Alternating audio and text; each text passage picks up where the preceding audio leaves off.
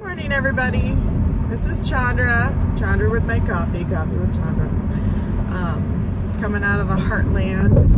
It's a little dark and gloomy today, but that's okay because we need rain.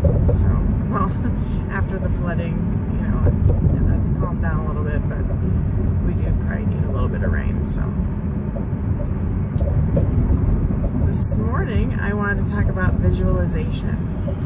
And that is so important if you want to make a big difference in your life and a lasting difference in your life, because if you can't see it first in your mind's eye, then it probably won't happen. You'll probably stay where you are. And that's fine for some people. But I am of the belief that you need to keep growing, you need to keep changing to reach your goals and your dreams, and visualization is a great way to do that. I listened to a webinar yesterday by Erin Birch. It was very, very inspiring. And she really hit hard on the topic of visualization. I know we just had the Olympics this summer, and that is a huge, huge way that people visualized, or I guess a large group of people that did. They have coaches and everything else to help Olympians visualize, because it's that important. If your mind is not in the game, then you might as well just go home. Seeing it in your mind, I believe, is more important than actually practicing it with your body. I used to I took piano lessons growing up, of course, and I don't know if I should even admit to this as a longtime piano teacher myself, but often I did not practice during the week. I know it's a big shock. Everybody does practice, right, for your lessons all the time? No? No, we don't. So what I would do, because I had piano lessons in Iowa City, and it was a bit of a drive from our house, and typically Mom would be driving and I would be practicing the air piano. But again, I was mentally practicing for the most part, and a lot of times I actually did better after I did that than when I normally practiced. Because it's really that focus, that mental focus. Sarah. Yes, it is unbelievable. I did not practice. Good morning. So that is key. And everyone should practice visualization. If you want to move forward and accomplish your goals, it is instrumental, no pun intended on my story before, it's instrumental in being able to make a mindset change. What you want to do, well, first of all, you need to know what your vision is. And by vision, I just mean your goals, your dreams, what you want to accomplish. What is your vision? We call it vision because you're seeing it before it happens. You have to see it before it happens. When you're playing music, you know what's going to happen before you play it. When you are in sports, I know not much about sports, but I do know. For instance, if you're going to be doing a free throw, is that right? Doing a free throw? I don't know. Anyway, you throw up the ball and you visualize it before it's there. You have that follow through with your arm, and you have all of these things in motion to know it's going to happen before it happens. And I think it's amazing the power that your brain has over you. So the first thing you want to do is have your vision. It's really good if you write that down. I didn't even mean to get into the whole vision thing this morning, but you should have that written down, because if you write it down, it makes it more concrete, it makes it more real, and more of a chance then of coming to fruition. So write down your vision. Post it on your bathroom mirror. Post it by the door as you leave so you can see it every day. Put it in your wallet. All these things as a constant reminder. What am I trying to accomplish? Are all my actions working toward accomplishing that goal? So, got your vision. I'm going to take a little drink of coffee here because I haven't had one yet today. Coffee. Got my Iowa State mug. Even though I can proudly say they have won no games yet this year. Woo! Almost on Saturday, but that doesn't quite win the game, does it? Anyway, where was I? Oh, vision. You have your vision. So, I want you to do a few things. One is, before you even get up in the morning, before your feet hit the floor, you should just lay in bed for 5-10 minutes after you wake up and you visualize the goals you want to accomplish. That could be, do you want a beach body? Do you just want to be healthier? Do you want to own your own home in the next year, 5 years, whatever the case may be? Do you want to find a new relationship? Do you want to strengthen existing relationship? Do you want to grow closer to God? Do you want to do mission work? Do you want whatever you want to do? Do you want to get better at your job or at your sport or your whatever? Hey, Paul. So think about whatever that vision is, whatever you want to accomplish, and see it. See it down to the detail in your mind. How, not necessarily even how you're going to do that, but visualize where you want to be. Excuse me.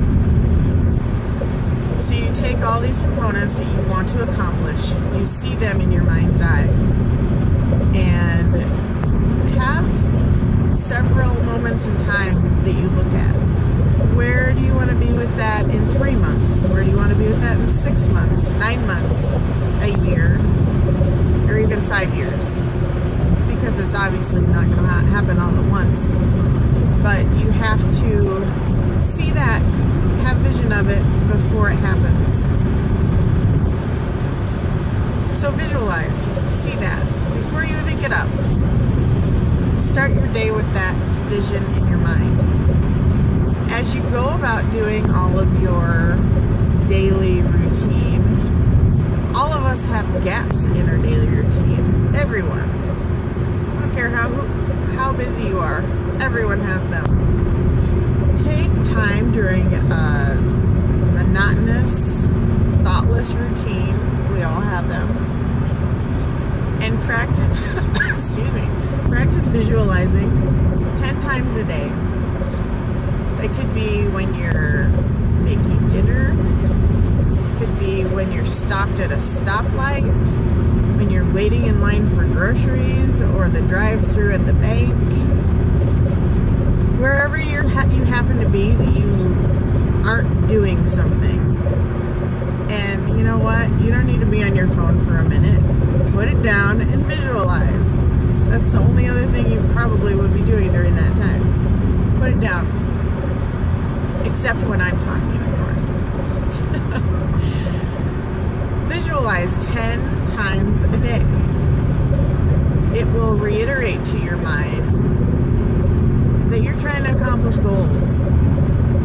Each time you visualize and you keep coming back to that, coming back and coming back,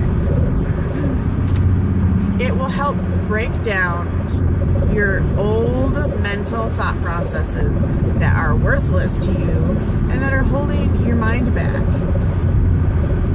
And I don't mean, it's not like, oh, I'm sending this out to the universe and the universe will send it back to me. That's not even what this is about. Your mind is a very powerful organ, and it has all of these thoughts in place, and some of them are not doing you any good. Some of them you might have learned subconsciously when you were a little kid, and Since then, you think, well, I can't do that, because you have that thought in your mind that you heard when you were 5. And it's time to write over that thought process. And by visualizing and by doing something proactive like that, you will break down those old detrimental thought processes. And that's all you're doing. I will talk about this more another day, but there is a mechanism in your mind that the more you think about something and have a goal towards something, the more you will see in your life that helps to move that forward. It is a real thing. It's not just like things that are attracted to you for no reason. It's because you are probably subconsciously actually doing those. Paul, I think you can fly. You have flown before, but I wouldn't suggest doing it without an airplane or something. But whatever you can put your mind to. So visualize 10 times a day. Then when you go to bed at night, take another 5-10 minutes and visualize your goals again. You're making that full circle. You started when you woke up to get you right in the mindset. And it's great to do it right before you go to bed, because that will solidify in your mind right before you go to sleep. And when your mind is sleeping, it will still be in that subconscious thought pattern.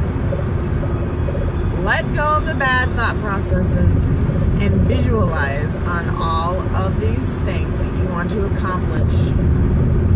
If you don't, you can stay right where you are, and that is fine for a lot of people. But if it's not fine for you, change it. Change your mind first. Change your mind first, or the actions will not follow. That's the second part of it, but you have to have that mental mindset first. I think that's about it. I know Amber just hopped on. Morning, Amber!